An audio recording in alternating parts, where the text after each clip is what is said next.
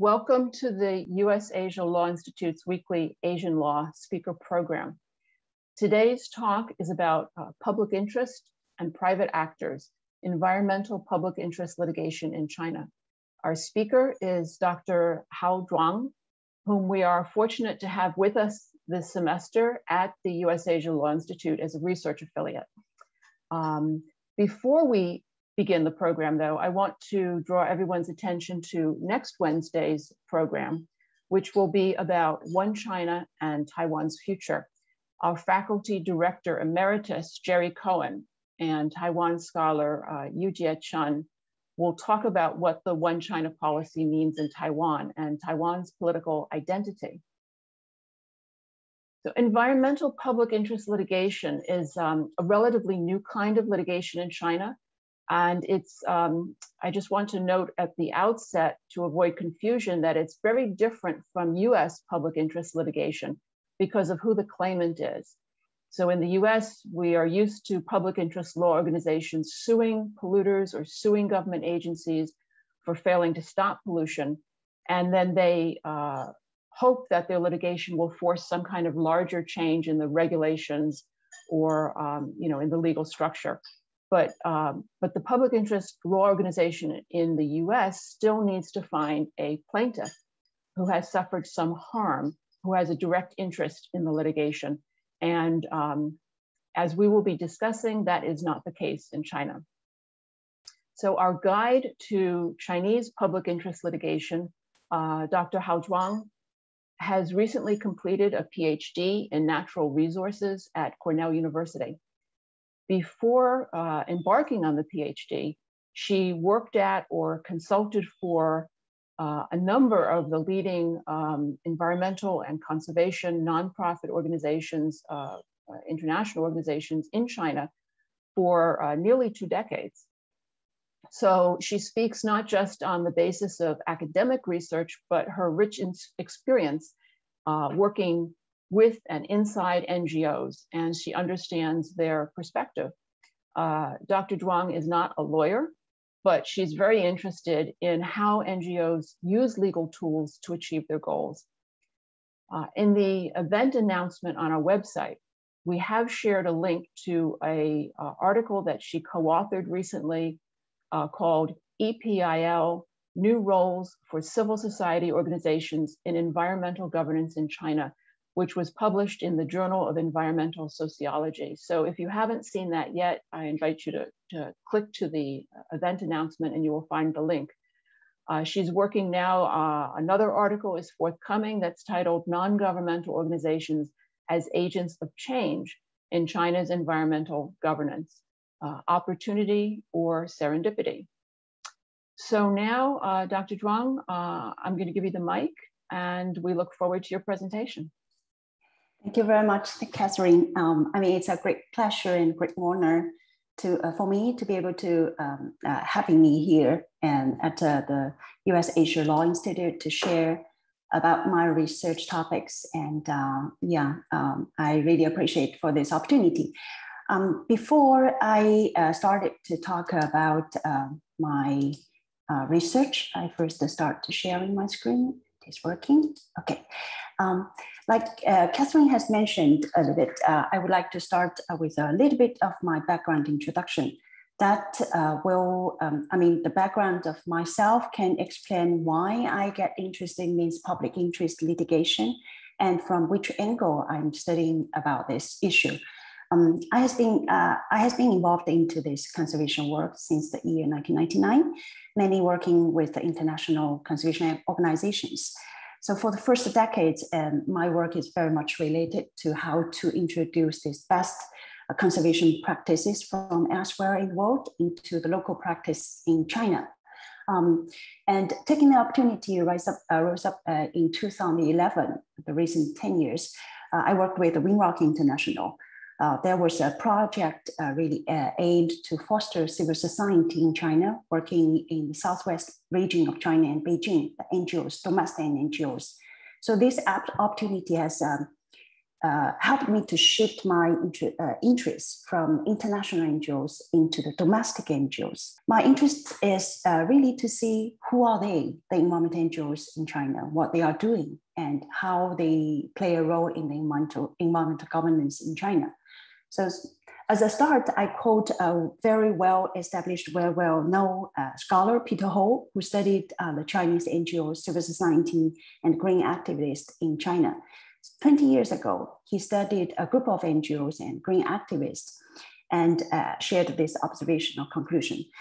According to him, China's model is a greening without conflict.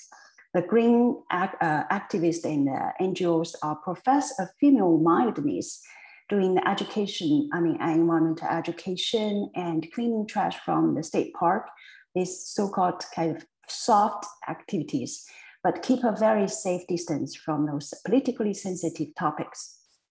So this is one of his observations.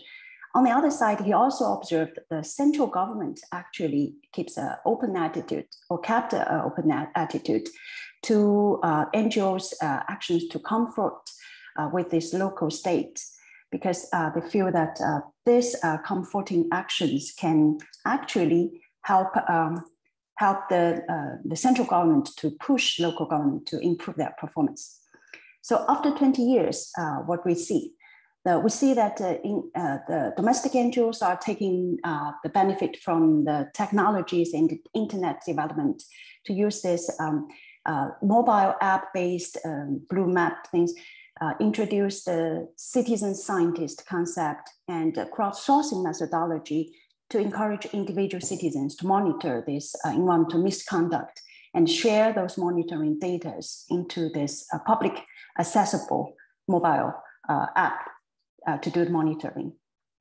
And secondly, we see that there are lots of collective actions happening, that people go to the street to fight for the right for clean air and clean water, or go to the street to protest, voicing these objections of the chemical factories happening in their neighborhood.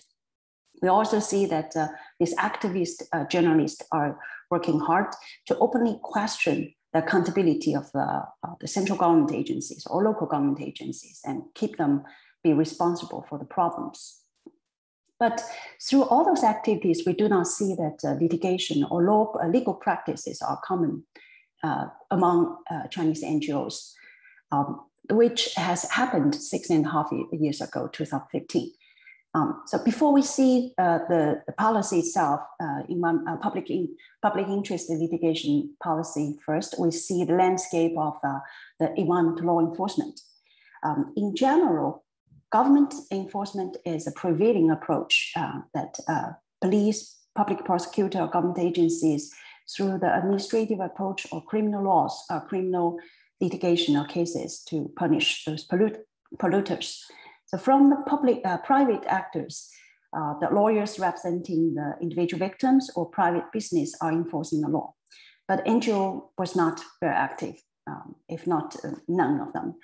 So I'm wondering and interested to know that how NGOs' engagement in this public policy enforcement could contribute to influence the administrative governance in general. The environmental public interest litigation, which started to be enacted in 2015, is really based on these two major legislation amendments happening through this period of time, 2012 to 2014. The Civil Procedure Law Amendment happened in 2012, identified that entities, organizations can file this public interest litigation. And Environmental Protection Law Amendment in 2014 further specified who exactly can do this litigation. The social organizations who are registered with the Civil Affairs Bureau above the city level more than 5 years, and they need to show that they have been actively involved into the activities related to environmental protection, will be possible to be the plaintiff to file the cases against those polluters. So after this policy started, we asked what is so special about this litigation new litigation practices. First, I would say it is the first time in history that the law has granted the civil society organization with its legal standings. And secondly, the policy itself is very much focused on the objective to protect the public interest. And from the legal interpretation later issued by SPP, the public has been defined as an unspecified class of people.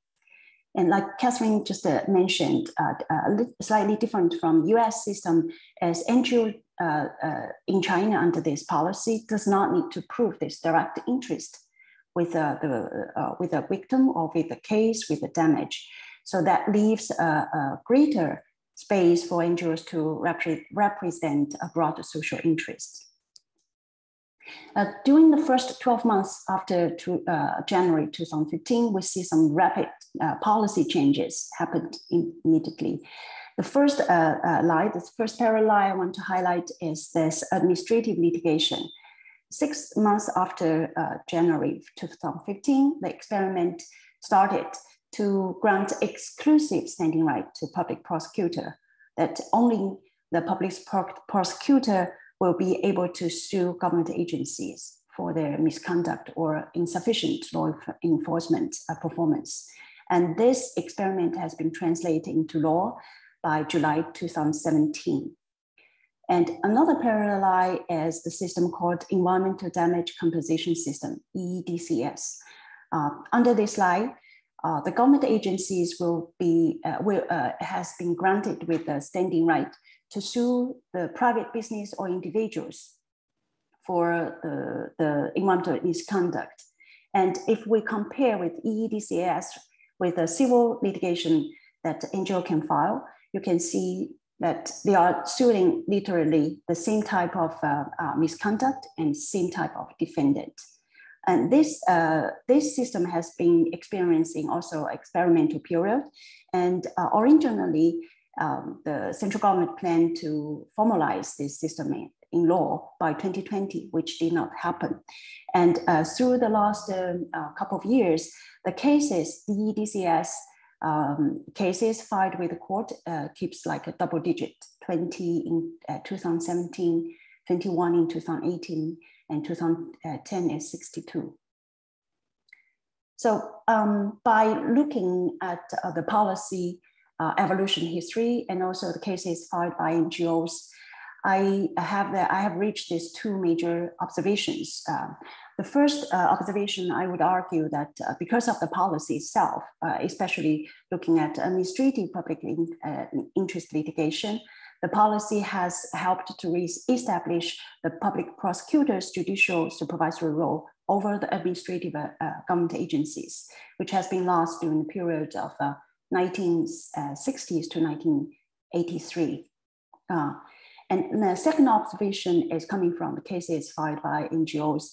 I would argue that NGO has been acted as a litigation laboratory, keep bringing these innovative ideas into the court, arguing about the new infringement, the new remedies and methodologies, and different ways to protect the environment. So to support my first argument, I would share some statistics with you. I have the statistics starting from 2017 to 2020. I would compare the NGOs cases, civil cases filed by NGO through the first 3 years, and the cases filed by public prosecutor. We first contrast the civil cases and administrative cases. So you can see the blue bar representing the NGOs cases and the orange bar representing public prosecutors one. You see the different rate of increase. And besides administrative cases, actually, according to the public interest litigation policy, that it would cover the food and drug safety as one types of litigation besides the environmental issues, and also the public lands and state-owned property rights. So if we look at all those topics covered by public interest litigation, then the number of the cases public prosecutor filed would even increase more. And if we look at the public prosecutor, actually they can file three types of the litigation: administrative litigation against the government agencies, civil cases they can file, and very commonly seen that public prosecutor would use the criminal cases as a base. And once they find that the public interest has been concerned or involved, they could file a new civil cases on tops of the criminal cases. So if we look at all types of the litigation cases that the prosecutor can file, the number has been increased even more into the thousands. And another additional information makes the situation more complex is the public prosecutor is using this pre-court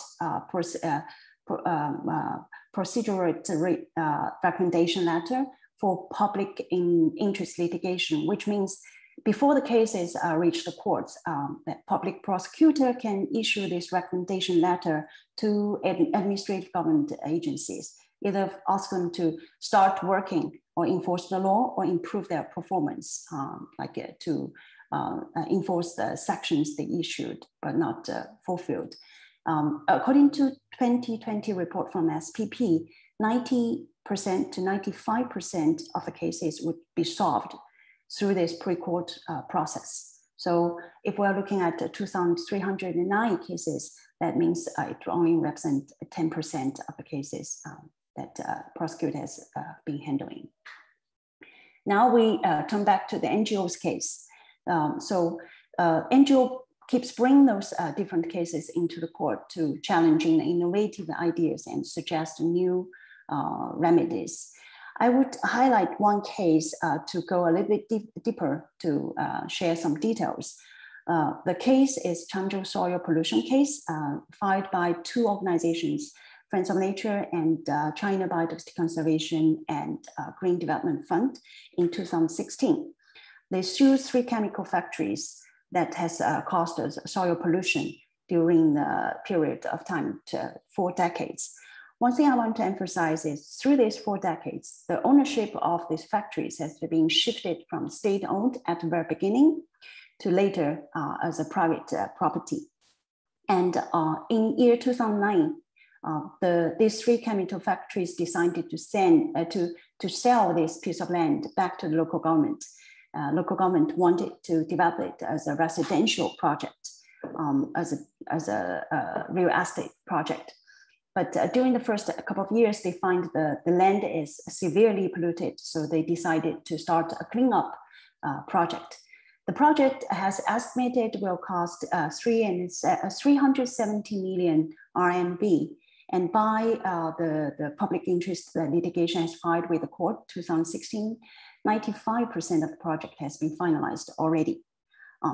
And local governments are using the public budget, so-called, we can say it's tax dollars to pay those cleanups. So that is the issue and the core discussion in the court. These 2 NGOs are arguing that all the polluters needs to be liable for this pollution and insist this polluters pay principle. So although the cleanup project has been paid by the local government, but that is at the price of the society's property, I mean the budget. So the NGO insists that the 3 private companies also needs to pay or pay back to the local government this part of the money. By the end of 2018, the court judged that 2 NGOs win, but in fact, the court did not insist the private business will pay back the money to the local government. So to a certain extent, actually the NGO lost this case. And one additional thing I want to mention about this case is Friends of Nature has used the information and the experience accumulated from those cases, similar soil pollution cases, to provide suggestions to the new piece of environmental legislation, the Soil Pollution Prevention Law, which was enacted in 2018. The polluters pay principle is one of the core suggestions raised by Friends of Nature. And that principle has, to a certain extent, has been integrated into the final version of the law. If we look at, in general, all the cases brought by NGOs, we see that the NGO has kept bringing new ideas and remedies or ideas to the court. like in the preventative litigation cases, NGO is asking the court to issue this injunctive relief.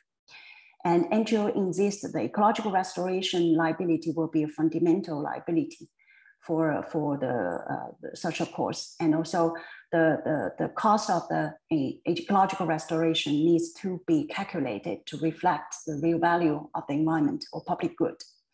And also NGO has introduced some concept widely used in conservation field, pay for ecosystem services, to introduce this concept and apply it in the civil tort dispute. After the judgment, NGO is emphasizing we need to make sure there is a long-term monitoring efforts to make sure that the environmental outputs can be realized. So one of the case that French Nature has been involved successfully set up this environmental trust that invited the professionals to manage the fund, because traditionally the fund will go to the court and local government, and they will oversee the use of the fund. And also a multi-stakeholder committee board will be set up under this environmental trust that coming from different directions to have this joint monitoring efforts. And out of court, and NGO are using and leveraging the power from the media to encourage the public participation into this open debate about what is public interest and what is the accountability or liability of government agencies or private business. And also the experience has been used to influence a new legislation, as I have mentioned. And all these efforts are aimed to promote a greater accountability, both for the government agencies and private business. So I have showed some positive perspective of the picture, but that does not mean that there's no problems at all. Actually, there are lots of problems observed, and which will lead to future questions for my research interest. First, we started from NGO part. If we strictly follow the law, the environmental protection law, there would be 7,000 more NGOs could be qualified as a plaintiff. But in practice, there are only 30 organizations existing, now practicing the litigation.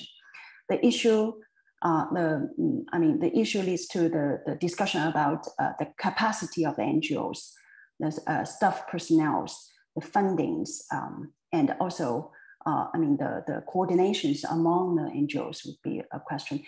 And in recent years, there are scholars started to study the effectiveness of the cases that has filed by the NGOs, and questioning whether the NGOs are selecting the right type of cases to address the most severe or most important or urgent environmental issues. Some of the conclusions are negative. It's not very positive. So that leads me to ask a question: what should be the right legal strategies of NGOs or as an NGO sector? At the second perspective, I'm really very interested about this public and private actors relationship. If we make it more broader, it's questioning the state-society dynamic. So from the previous statistics, we see that there definitely are increasing numbers of law enforcement actions happening. But we question whether the public actor and the private actor are cooperating together. Can they complement each other? Whether, they should collaborate for more, and how to collaborate. And also, I contrast the civil litigations and EDCS system. So there seems there is a competition among this government agency and the NGOs. So whether the competition is real, should they compete? Or the further question to ask is whether the state is simply want to use NGOs to address those issues, or punish those defendants, those polluters that the state does not want to touch or does not have enough or sufficient resources to touch. So maybe I will just stop there, stop my sharing, and looking forward to the questions and discussions afterwards. Yeah. Thank you very much for your attention. So thank you very much. That was a great overview. And you've already teed up quite a few questions that I want to throw back at you now for deeper discussion. The first thing I want to ask is what environmental public interest litigation brings to the picture that might be more effective, than what we had before. So as you said, the prosecutors can file criminal charges, and they do. And the Environmental Protection Agency can and does increasingly impose administrative fines, penalties on polluters. But those tools haven't seemed to work very well, in the sense that when I say that they don't work, I mean, in the larger picture, they haven't deterred pollution, and there's just massive environmental pollution and damage, ecological damage going on across the country. So does environmental public interest litigation, by comparison, is it more effective in actually achieving compliance? So in the broader picture, as opposed to getting some kind of damages from the polluter in the immediate case that is being sued over, does it change the overall picture of improving compliance? Or is that too much to expect? Is it just adding another tool so that now you have more tools for achieving compliance? Yeah, that's a really great and valid question. I would say, I mean, if we are going to discuss about the effectiveness, I would say that needs some time to really test and measure and evaluate what the effectiveness would mean. But definitely, I mean, this policy has started 6.5 years ago, and people are still kind of exploring what is possible, especially from the NGOs. I think from the public actors' perspective also, they are exploring the boundaries, what is possible, what is acceptable, and what is not, what is safe without causing the, the worries from the state. But the effectiveness needs to be measured. And I see, as I mentioned in my slides, some of the scholars already started to do this research and published some works. And the conclusion is the effectiveness is no. The argument of one of the articles are saying that the government is providing the strong enough and very effective enforcement already. So NGO does not bring any additional kind of value. So for this argument, I personally do not agree because it's clear that environmental issues are becoming more and more severe, and definitely the public enforcement is not sufficient. And that's why we need new tools to address these issues. But one thing I want to emphasize is the good thing about the policies, it brings new actors into the game. And I used to say it's a catfish, the sucker mouse catfish into a fish tank. So it stirred the rule of the game and bring new fresh air and what do you need to see. And also benefiting from this information disclosure law, and also leveraging the power of the media and social media, that NGO can use the cases to stimulate this public debate or public discussion. So I see that is the added value from NGO. And another perspective I see from the positive side is NGOs cases are reflecting different perspectives of different types of the cases. For instance, the preventative litigation, which was not commonly seen in the past. Like if we talk about Administrative of Environmental Protection, the old name of the MEE, the major mandate is to reduce the pollution and control the pollution from the end. But preventative litigation is a new types of litigation to say that, hey, we need to stop the project before it can create irreversible ecological damage. So that is really new. So the new ideas, new issues And the Changzhou case, as I mentioned, is really openly questioning this state-market relationship. That is new types of questions that we do not see the traditional government enforcement would question. So I would say from that perspective, there are some new things happening, but it is a little bit too early for us to make a conclusion that is more effective than before, because that, especially if we are talking about the environmental outcomes, that takes time to really monitoring. First, we need to have the database, and we need to have 10 years, 5 to 10 years to observe the improvement or degradation of the environment, and then we can have a conclusion of the environmental outcome. So, right. So you mentioned that there's already quite a bit of research going on about impact and outcomes.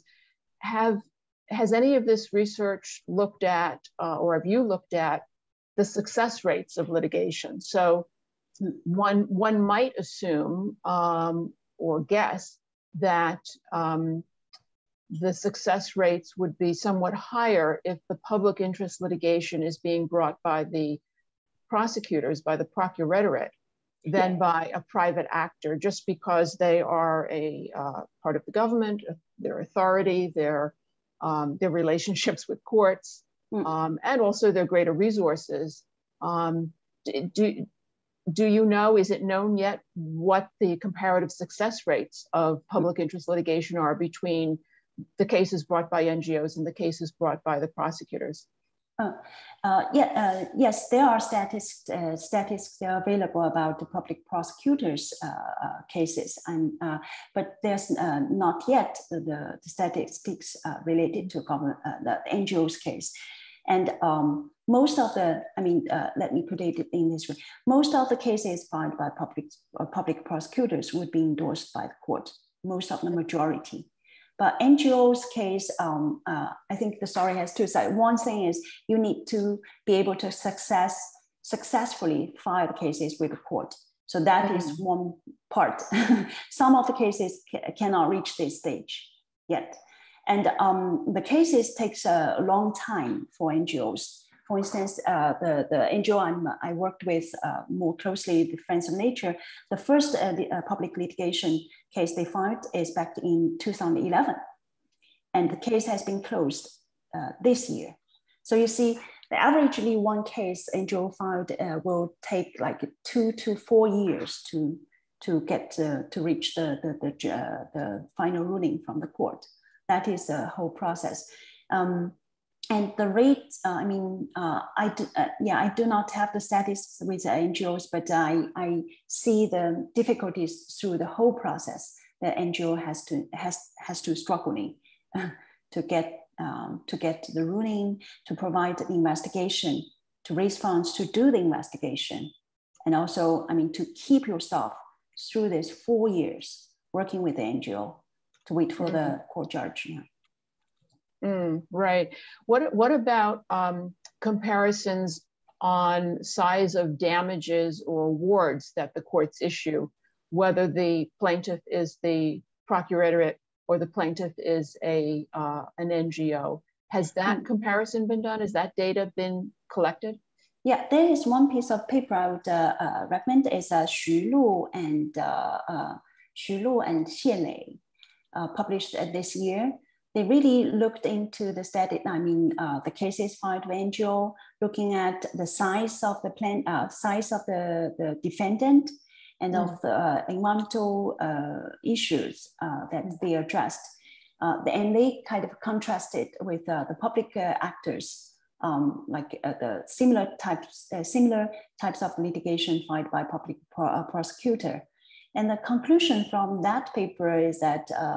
The question that NGO could choose bigger, like a bigger scale of the defendant, private business, and more serious environmental issues to sue, because the public prosecutor definitely is suing the bigger defendant and asking for more about the compensation, the amount of the compensation. So that that statistics supported their argument to say that NGO is not bringing the additional value to the law enforcement. So they're among the naysayers.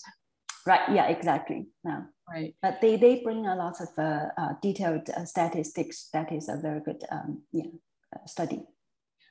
That's interesting. It's not surprising, but you're saying that the public prosecutors are asking for more in damages and getting more in damages. I had the impression that some of the NGO cases were among the largest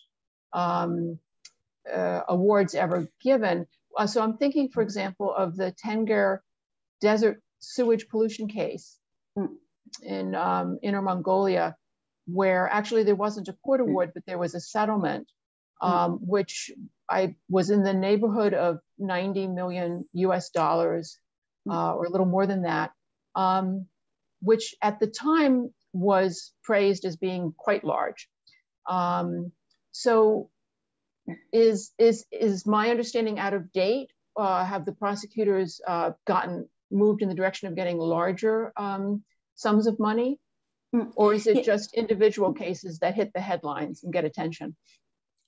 Yes, I mean, at the very beginning, the first couple of 2 years, that NGOs are filing some very influential individual cases. The Tengger case you have mentioned is based on some local scale criminal cases that has been handled in year 2014. But in year 2015, that NGO filed these public litigation cases and resulted in the mediation of, I think it's around, it's $83 million US as a final result.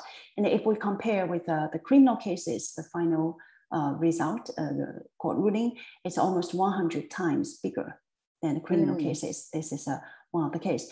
And also the Changzhou case also has claimed in RMB 370 million as a claim, but at the last the court did not really support this claim. So those cases are making really kind of a landmark case to show a very radical, proactive reactions from the NGO. But in the later years, you're right that the public prosecutor, especially at the local level, are seeking for those bigger amount of the compensation to claim, to sue. So relatively in the later years, these differences are not as big as at the very beginning. Right, that's interesting. So could you tell a little bit more about the Tengger Desert case, because it had a lot of really interesting facets to it. It went on for a long time, and there was this interesting intervention by the Supreme People's Court. Can you maybe tell us that story? Oh, yeah, sure. Tengger case is about 8 chemical companies keep discharge this untreated wasted water into a desert in Mongolia area. And because desert is, there's no human living there, so it did not catch a lot of attention till the media reported back in 2015 and 2014. So local court has filed some criminal cases to punish individual, or one of the factories has been sued to pay for the compensation. To pay for the environmental damage. That is the first beginning. But later, this case, also because the media's report has reached Chairman Xi's attention. And then there is an inspection mission has been formed from the central government to go to the field to invest what is going on and whether local government is fulfilling their mandates to enforce the environmental law. So since that period of time, the case has received a lot of attention, either from the society, either from the government or prosecutor. The organization China Biodiversity Conservation and the Green Development Fund filed this litigation in 2015. Actually, it experienced some kind of turbulence. The first 2 rounds, actually, the court denied the case because they argued that this organization was not qualified to be plaintiff. And also it's understandable because it's at the very beginning of the policy, so nobody really very clear, it was really clear who needs to be qualified, what kind of procedures they needed to go through.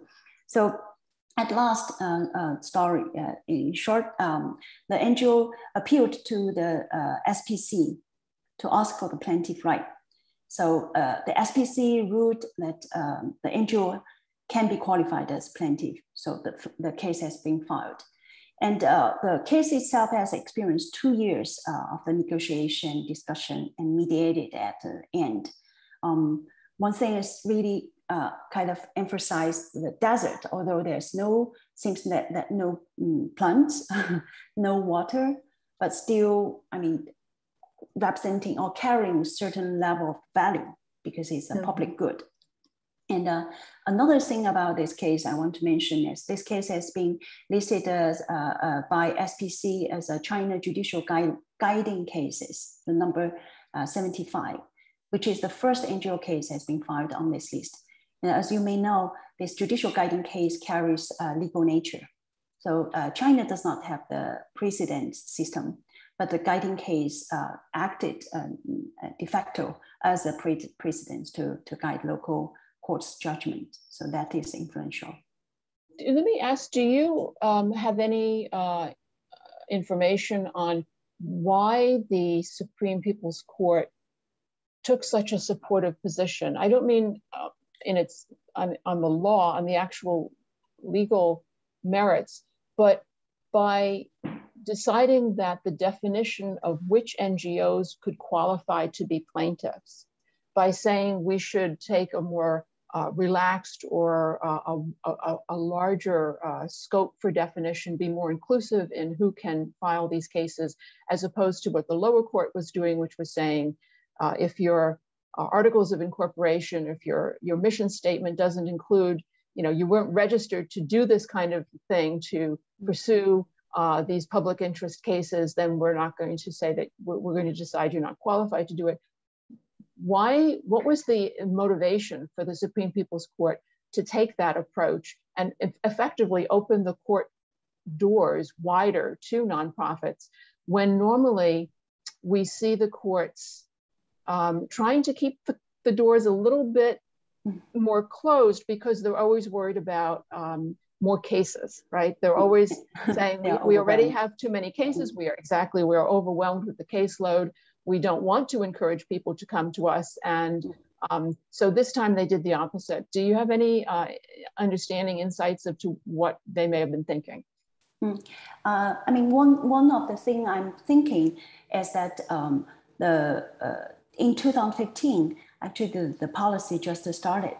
So no one was really clear what exactly it means. Although the law has saying that the social organizations registered with the civil affairs bureaus above city level for 5 years and doing environmental activities could be qualified.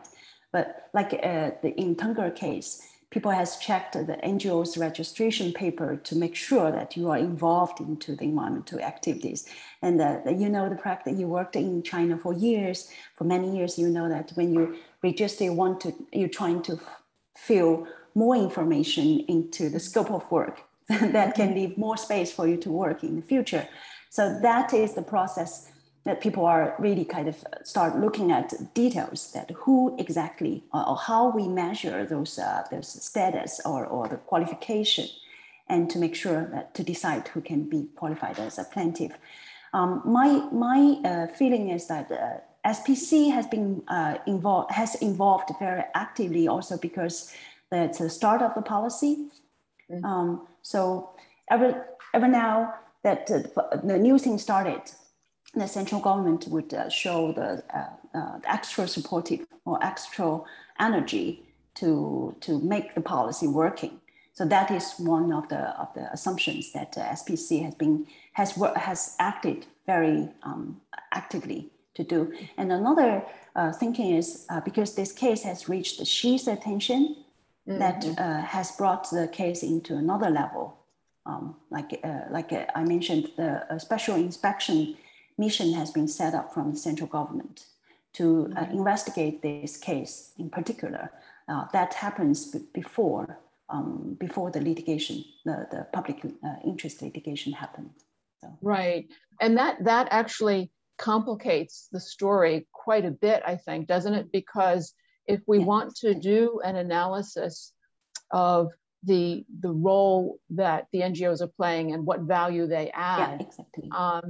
If the cases they take in some way have been already put on the government agenda for attention, exactly.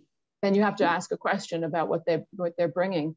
I see a lot of questions already in the queue, so I just want to ask one last thing before I start taking some of those questions from the audience, and that is about how much work the environmental NGO community now is doing to increase its own capacities to engage in this kind of litigation.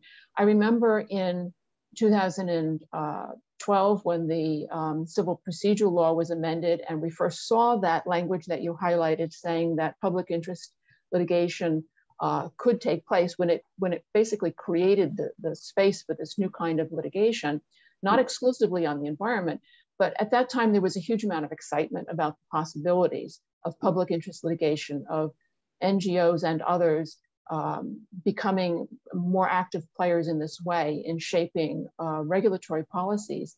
And then 2015, with the environmental protection law further elaborating on this and making very clear that there was a role for them to play, tremendous excitement.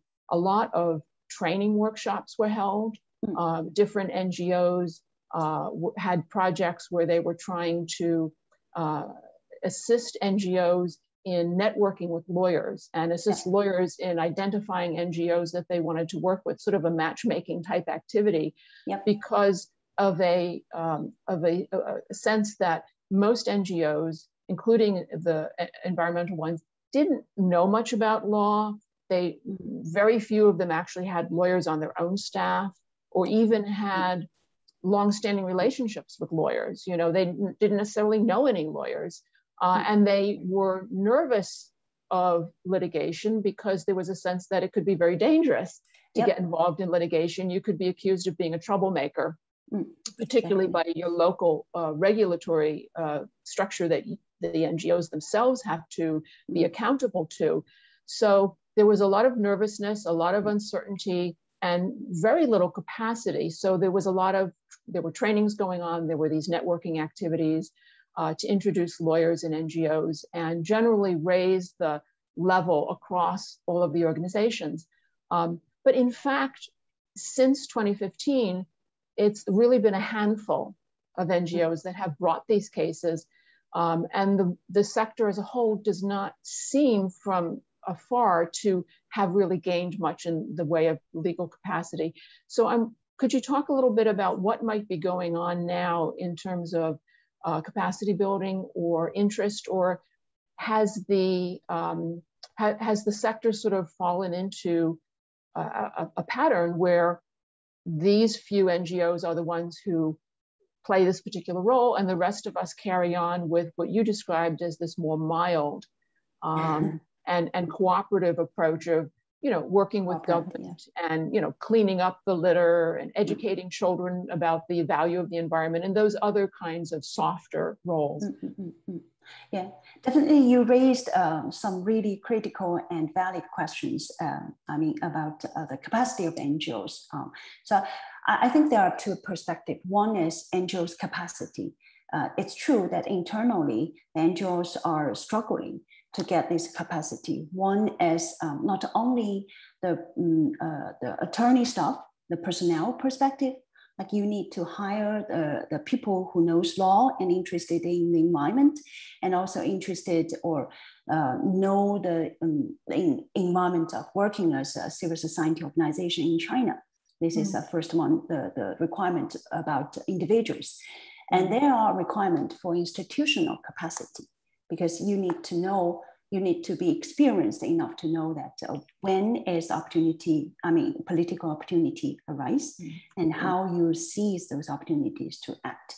And also fundraising is seems like a forever challenge for NGOs working in China, and how to keep those staff working with you for a relatively stable period of time. And you have mentioned there are lots of training programs going on, started even can be traced back in 2004. ABA, NRDC, and Vermont Law School has been one of them to really kind of helping the organizations not only to increase individuals' capacity, but also trying to encourage them to set up a network supporting each other. So this is all valid, questions that NGO needs to solve. But on the other side, I would say that NGO needs to think about what is the strategy, whether we need like hundreds of NGOs to be litigation NGO in China. How many do we need in this country? And this is a kind of very rough question, but it's worth to think. What is the strategy? I mean, by collaboration together, I go a little bit further to say it's not to say we have the labor division, you do the environmental education, I do litigation. But by doing litigation, we need different types of capacity and resources to be invested. For instance, some of the organizations can be specialized into the investigation, to collect evidence, to do the monitoring, to understand the environmental issues, to provide technical kind of support. So those, or to advocate, to arrange data, right? So those capacities could be existing already among different types of NGO, whether they can cooperate together. This is the dream. I mean, this is the expectation or dream we had to say that if we set up a network, whether it's not only to do the lawyer, the legal thing, but look at the issue as an integrated perspective. That cooperation. Each of them can, cooperation. Not just to litigate, you're saying, just cooperate generally to have a shared strategy. Right. And the strategy is whether litigation is the only option or litigation can contribute it to an ultimate goal a little bit further. I mean, influence the legislation, influence the policy, whether that can bring some impact. I mean, it's we talk about effectiveness. So that's why I say that when we're talking about effectiveness, we need to think more about how we define the effectiveness, whether it's environmental effectiveness, whether it's the winning case, percentage of the winning case with the court, or some other impact, social or societal impact. Of course, we can go even further. I mean, this public debate about public interest and liability and accountability issue in the society, whether that can be regarded as part of the impact or effectiveness to be considered. So those are the questions could be asked. Right. Yeah.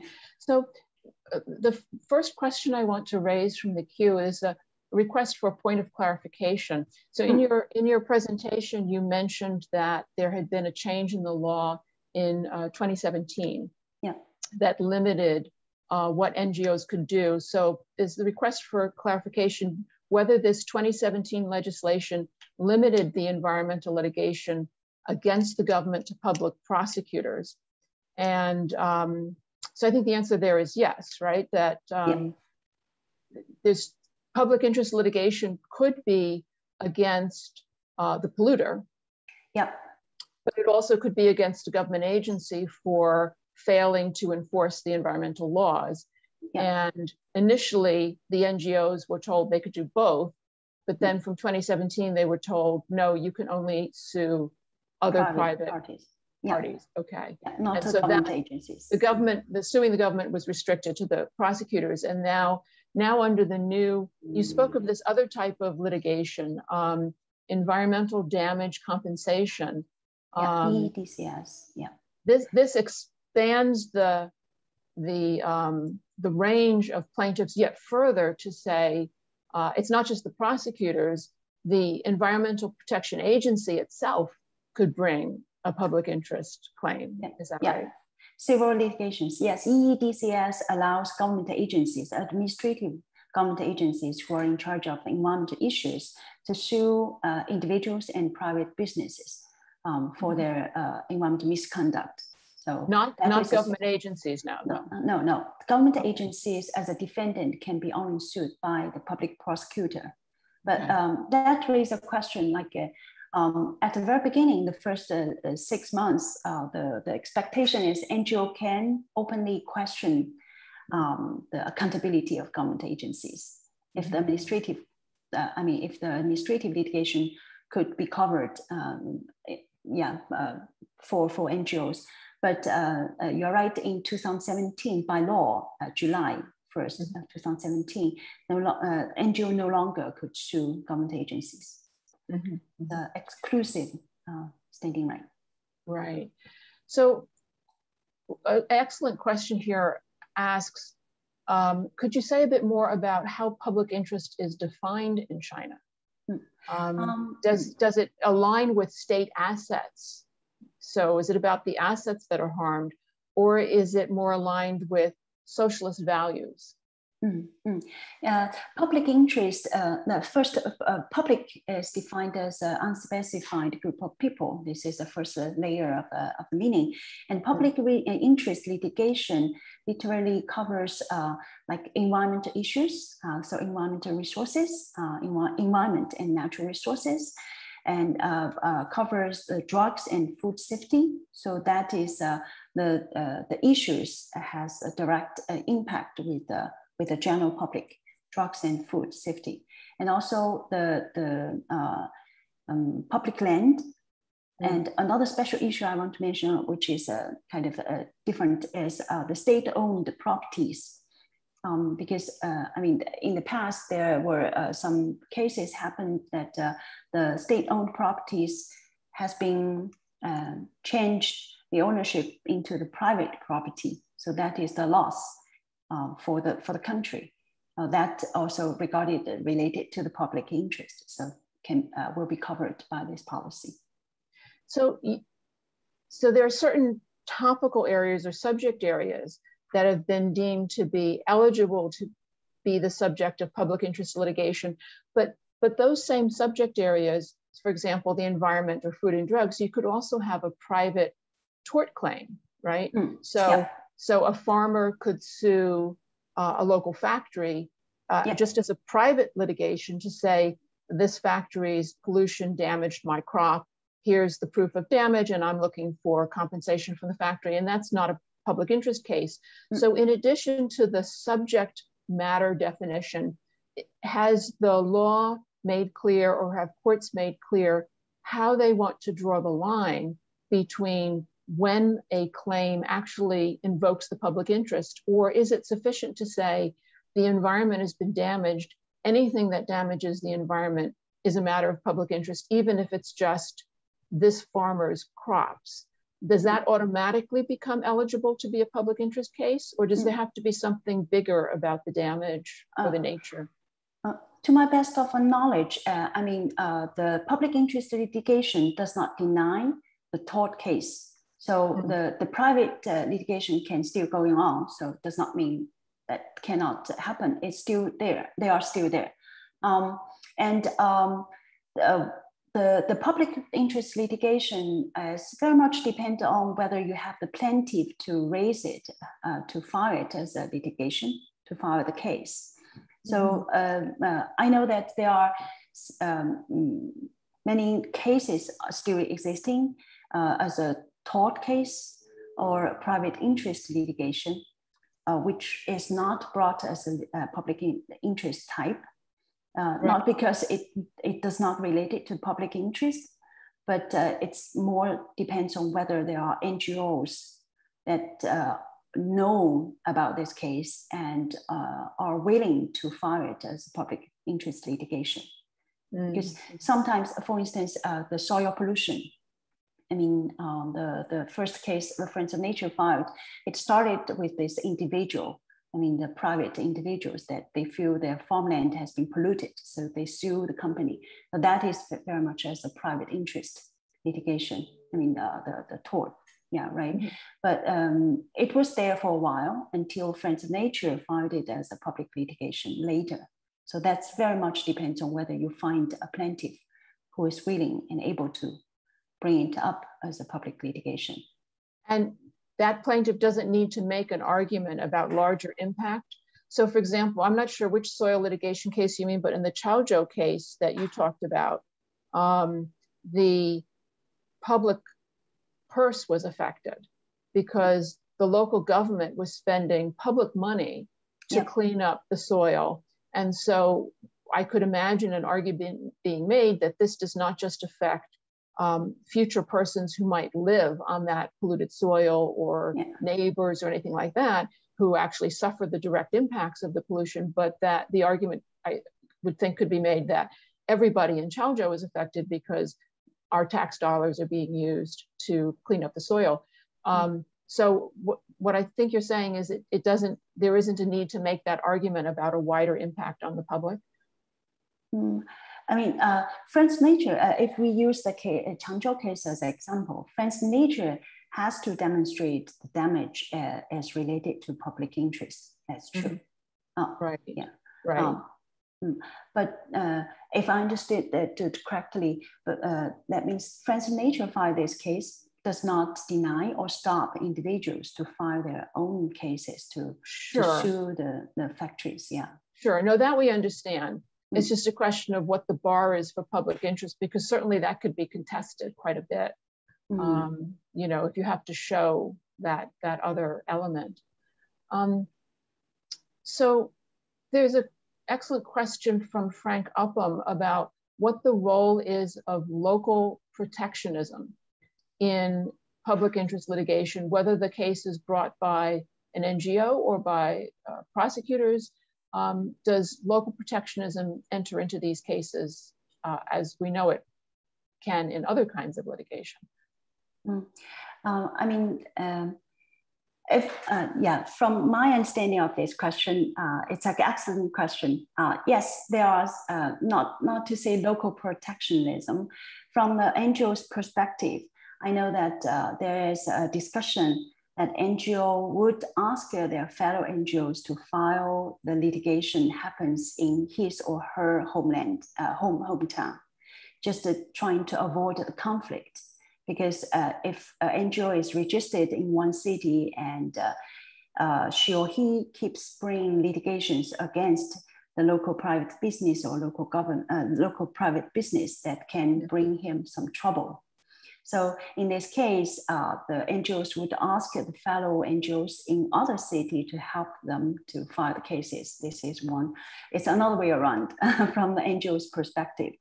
And from public prosecutors' perspective, I do not, to my best knowledge, I do not see there are lots of concerns. Also because the administrative PIL really give the right to the public prosecutor, like to say you need to improve your law enforcement supervisory role to file the cases. In fact, there is a kind of quota system existing within the public prosecutor. Like within 1 year, you need to file a certain number of cases to kind of 完成任务. Is it known how many cases they are being required to file? Do you have any more information about what that? This is a very challenging question that people do not really share with you. They just mention that there is a 任务. Right, but they'd rather not to talk with you very openly. Right. But then that would suggest, if that's the case, that pretty much every procuratorate office across China should be filing these cases. Are they, or are we seeing instead that it's the certain offices in certain parts of the country that are doing most or all of this public interest litigation? For the first couple of years, starting from 2007, I see that the public prosecutor acted really very proactive to do things. But these 2 years, you also from the statistics, you see that it's the line is going slowly, come up. And also one thing I would say that one way to, to respond to the original question, one way to explain also is this pre-court recommendation, prosecutor recommendation letter. This is a very widely used approach. Before go to the court, the public prosecutor would issue this recommendation letter to urge the administrative government agencies to improve their performance. So 90% has been solved in this one, in this process without creating conflicts. So basically, this is a warning. This is a warning letter saying, if you don't take action, we will sue. Yeah, it's a warning. And this letter normally will give a certain period of time, depends on the cases, that within the limited time, you need to improve your performance. And you need to provide the plans and also evidence to say that I have done extra work. And 90 to 90%, 95% of the cases has been solved. So that on the other side, you see that it's not, I mean, a lot of information has been resolved through this process, which is not open to the public. So if we are talking about the administrative government agencies' performance, some issues has been embedded in this process that we will. Can we find statistics about those letters? How many of those letters are issued? Can we find that in the annual report of the Supreme People's Procuratorate to the National People's Congress? Do they include that? Yeah, in 2020, the SPP's report are reporting there were 130,000 cases are resolved. Letters. Or resolved by this pre-court process. Even more letters. But the cases. But I still want to go back to Professor Uppen's original question, because it seems a bit incredible that local protectionism would not be a major obstacle to this, because it has always been the obstacle to environmental protection in tension with economic development, right? Yes, so definitely. The local government obviously wants to get more tax revenue, and it wants to create jobs, and economic development is the way to do that. And some economic development is going to be polluting, and therefore, and the local procuratorate office is funded by, or actually there's been a reform there, right? But they have been funded, they've been appointed by and controlled by the local government. And so if the local government's mission is economic development, and if local officials are promoted on the basis of their achievements in economic development, then this tends to discourage enforcement of environmental law. So are we seeing here playing out a new policy that we've heard talked about, but are we actually seeing now the implementation of this new emphasis on balancing development with environmental protection? And does the fact that these procuratorates have quotas for how many of these actions they should take every year, does that indicate that there's higher level support for this, which overcomes local protectionism? Definitely, there are two things. One thing is the general policy environment nowadays in China is very much emphasizing environmental protection. That explains the central pressure from Beijing has given the local government to say that we need to pay more attention to the environmental quality and also the environmental health. So this is one way to explain why the local government are accepting more the environmental related policies and the actions rather than promoting the local economic development. And now as I know that I'm interested in another thing is about this Green Development Index, a new system developing to emphasize, the local government leaders' performance will be evaluated not only considering the local economic development, but also the environment quality. So this is a trend that happening in China. The environment is getting more and more important. Yeah, this is one thing. And the second line I would like to emphasize is still this pro-court recommendation process. Actually, from my perspective, I see it has been helped the public prosecutor to avoid a lot of conflict. Rather than warning letters, right? Warning letters, rather than go to the court or make it legal. Right. But using this so-called softer approach to solve the problem. Of course, the argument is that this process can save the limited judicial resources. That makes sense somehow, but still, right. Right. So Professor Jose Alvarez asks about other resources that could be used to compensate for the shortcomings of NGOs in terms of their capacities. NGOs, as you said, have personnel limitations, they have funding limitations.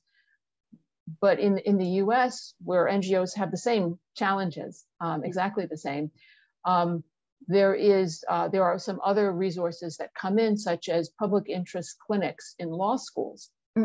Yeah. And certainly Chinese law schools have legal clinics for the last 20 years, and some of them do focus on environment. Could you talk a bit about the role that they might be playing? Yeah, actually, the NGO sector has been working very closely with those clinics, and also especially from Professor Wang Canfa.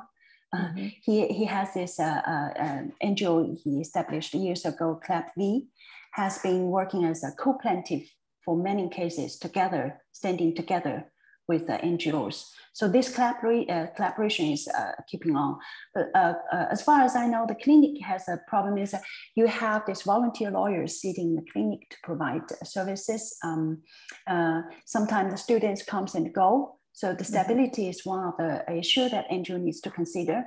Another way, another approach I know that NGO is trying is to experiment to establish the relationship with law firm. The pro bono system are existing in the law firm, and also some individual lawyers would be very much interested in practicing the public interest litigation. As I know, some of the name, I'm sure you know, they even started their own NGO this year, very recently, to kind of devote it to these efforts. So yeah, one of the program I know is trying to cultivate individual lawyers by provide fundings, from EU sources, from US sources, provide the salary fundings to young junior lawyers working inside of the NGOs. Like they pay the salary and the resources to support them to do the investigation and the court practices, and hoping that this staff, junior lawyers can stay inside of the NGO, or even they move to the law firms, they can continue this collaboration relationship with the host NGOs they worked with. So it's more like expanding the sources of the staff that NGO can look at. Right. Yeah, these are a little bit like the Skadden Fellows, these fellowship type programs. Good question. And the second question that Professor Alvarez raises is about the political risks. And we certainly have seen environmental activists in China be arrested and do jail time, be accused of various crimes, sometimes connected with their environmental activism, sometimes not connected with their environmental activism. And the entire nonprofit sector right now has been feeling a chill for the last few years as part of a sort of society-wide movement from the top leadership of the party to increase party control over every aspect of society. As the expression went, that the party should be leading everything, north, south, east, and west, everywhere we should be seeing the leadership of the party. And so there's always the risk then that an NGO can get too far out ahead of the leadership of the party and suddenly find itself at the front of the parade where all the attention is on it and it's not comfortable. So do you see this chill, this political environment of everybody taking a back seat to party leadership, not moving forward to initiate, but to follow? Do you see this environment, this atmosphere changing the way that environmental NGOs are strategizing and discouraging them from handling public interest litigation or having other effects on their activities? Yes, the second piece of the publication I'm working on is exactly talking about this issue. I mean, this political environment, ever-changing policy environment, as the issue that NGO has to face in China. I mean, not only for this year. This year is definitely narrowing down and constraining, but starting from the very beginning, it is the case. Yes, for this couple of years that the NGO are feeling more and more pressure to practice their programs or activities. But one thing I ask, also because my background is coming from NGO, so I have this perspective as an NGO. That one thing we ask ourselves is whether we should insist on the ultimate goal or mission that we set up at the very beginning. So by being called as an NGO, actually is a civil society organization, somehow our mission is representing the societal's interest and speak up for them. So if this is the ultimate goal, and we need to really kind of being adaptive and being strategic to see what we can do. I mean, litigation, one of the arguments I have in this article is litigation is one of the ways that NGO trying to explore by being more professional, more technical oriented, and set up the reputation in the specific expertise, and also showing the credentials that I have done such and such to build up the reputation among the constituencies, I mean, among the members or the individuals and in front of the government agencies, because in fact, some of the cases filed by NGOs are helping the local government to address the issues. So by doing that, as we, meaning NGO, are trying to build up a complementary kind of relationship with the state. This is the hope. This is the dream, right?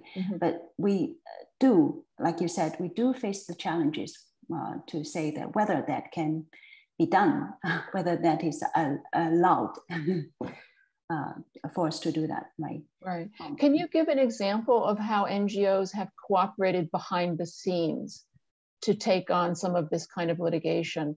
Because I've heard some stories about how before an NGO files a particular public interest litigation, they have extensive conversations, private conversations with various government actors and agencies to make sure that the government agencies know they're going to do this. In other words, they don't surprise them with it, right? And so that it's kind of understood what the parameters of the litigation is. And in other words, not that the NGO is necessarily taking direction, although maybe they are, you can tell me that, but that they are trying to send a signal of we have this specific limited goal. We're not trying to do anything bigger. You shouldn't be, we're not trying to do anything that would threaten social stability. What have you seen in the way of this kind of backstage collaboration and communication? Yeah, from my understanding or experience with the NGO, I see another side that the NGO can file the cases in a very kind of a proactive way. I mean, not to prepare a long time before they file the cases, but to throw the topic to the government, the organizations I have mentioned, these two organizations I have mentioned is really very clearly taking this strategy. And there is another organization, 中华环保联合会, or China Environmental Federation, which is a Congo background. That shows the government organized NGO. Yeah, government organization and NGO. That shows the harmony because they are affiliated with government agencies. So they handle most of the cases filed by NGO. This is another module that they has this close connections and relationship with the government. So they could communicate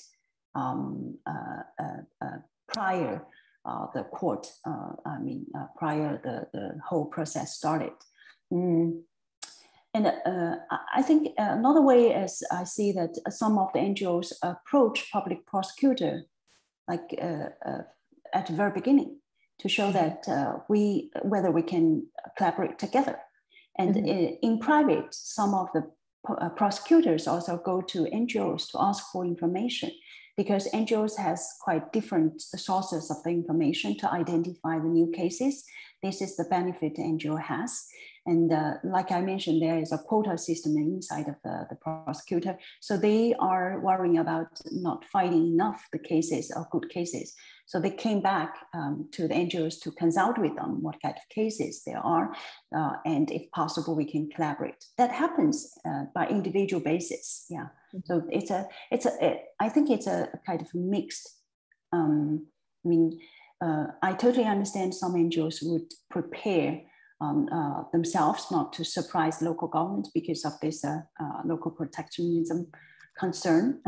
And I also do see that NGOs are really acting very proactive, but they are challenged with some difficulties, like the registration problems with the local government agencies. Yeah. Well, in the last few years, the Civil Affairs Ministry has been mounting a kind of political campaign to clean up so-called illegal NGOs and reduce the number of organizations, because of course, as we know, the vast majority of nonprofit civil society organizations in China aren't registered at all. You know, they're very, very small. They may be 2 people, 3 people, and they're not registered. They're very informal. And the Civil Affairs Ministry has been cleaning them up, or, you know, saying you can't do this and you must register. Do you have any sense of how many of these are environmental in nature, and how the extent to which the ranks of environmental nonprofit organizations, civil society organizations, might actually be shrinking in recent years? Yeah, that's a great question, and it's very hard to answer without the statistics. Yes, yeah, I know that it is happening, and yes, a lot of organizations are registered as a private business, rather than civil. The social organizations, because of the registration is really asking for more additional information and process, so that makes the process really very difficult. Yeah, to be really frank, I do not, I know it is happening. It has a lot of influence or impact on the NGO sector, but I do not have an exact number to say how many from the environmental organizations. And also, I feel by these years, because of this leadership issue, at the early stage, NGOs are set up because of the individual leaders. So when the leader are moving on, or kind of move to another industries or other business, the NGO would disappear. So that is also another issue. Yeah. Right.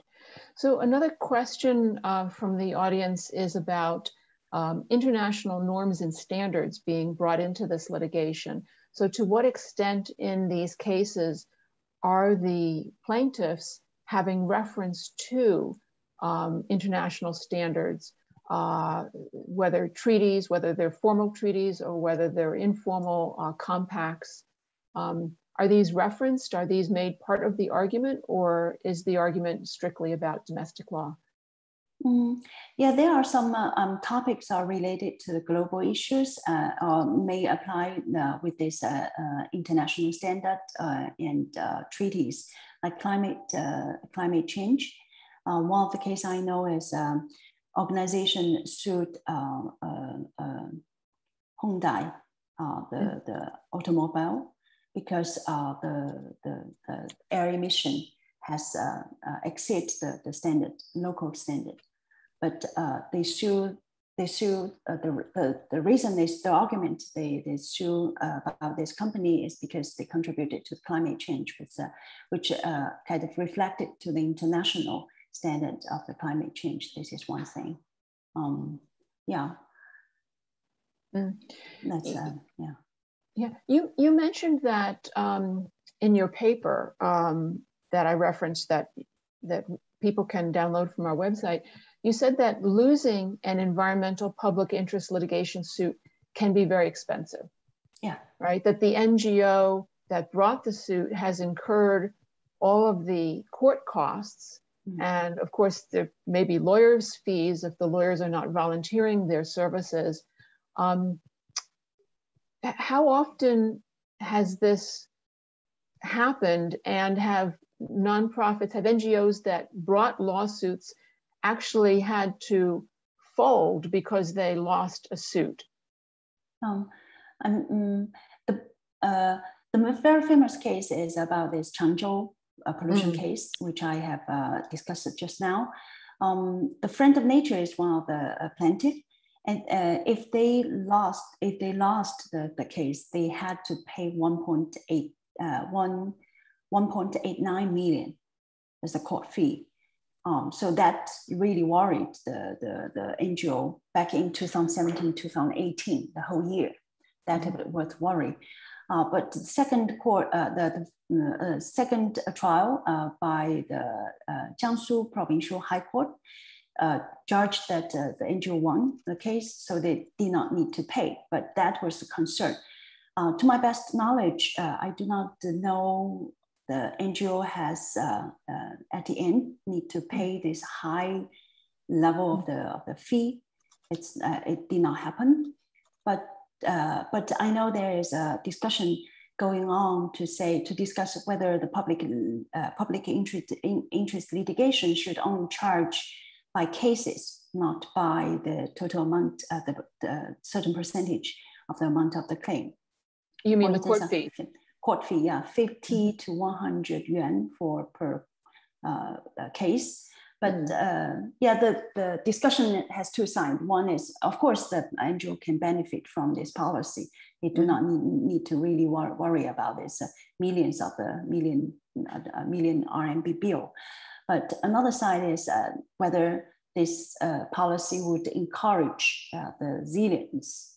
I mean, NGO will not feel pressure at all to file the case as many as possible, whether it's reasonable to give this freedom to NGO.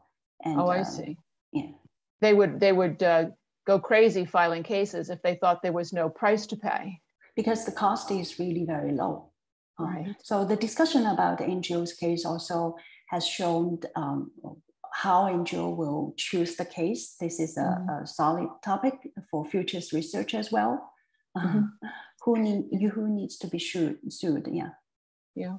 So we only have a few minutes. I want to ask one last question, and several people have raised this as well in the queue, about whether there's been any impact, not specifically on litigation necessarily, but on China's environmental NGOs from the 2017 law that restricted the activities of foreign or overseas nonprofits in China.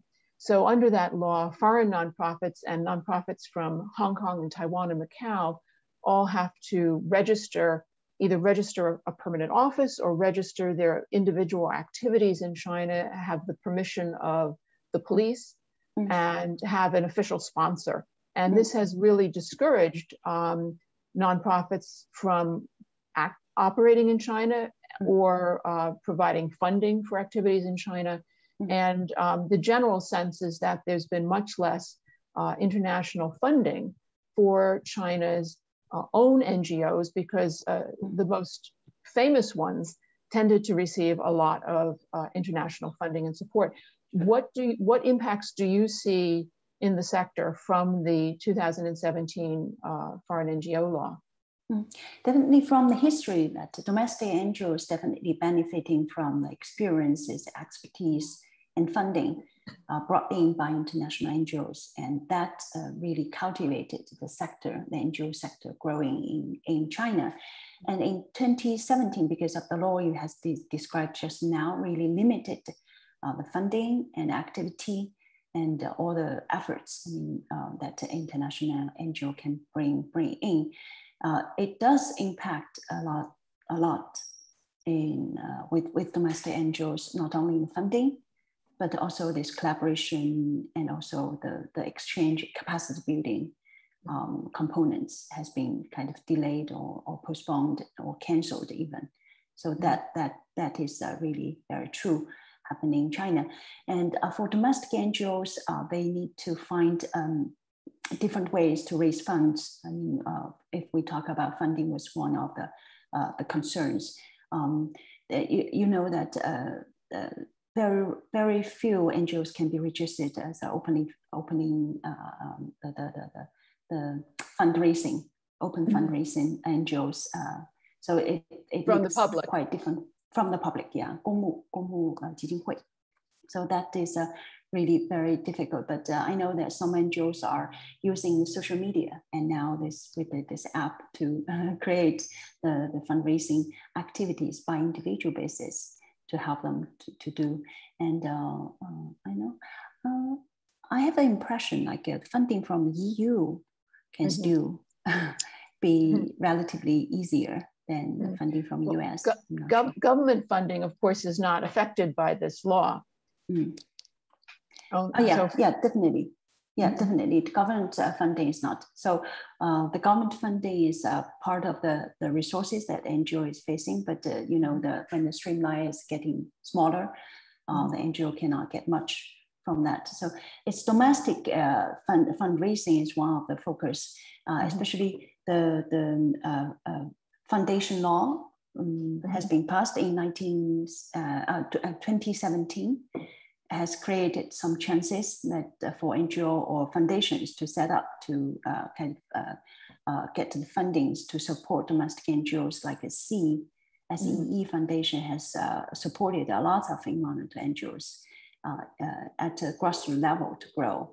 And yeah, I think Alibaba also provided lots of fundings for the past several years. So unfortunately, we've hit time and we have to stop here, even though we could go on, I think, for quite a while. But Dr. Zhuang, thank you so much for this wonderful presentation, given us a lot of food for thought. And I also want to tell the audience that on October 13th, we're going to have another program about civil society in China. And the title is The Future of Overseas NGOs in China. So we hope to see you back then. Thank you all for coming, and thank you, Dr. Zhuang. Thank you very much, Catherine, and thank you for the opportunity to share my studies. Thank you.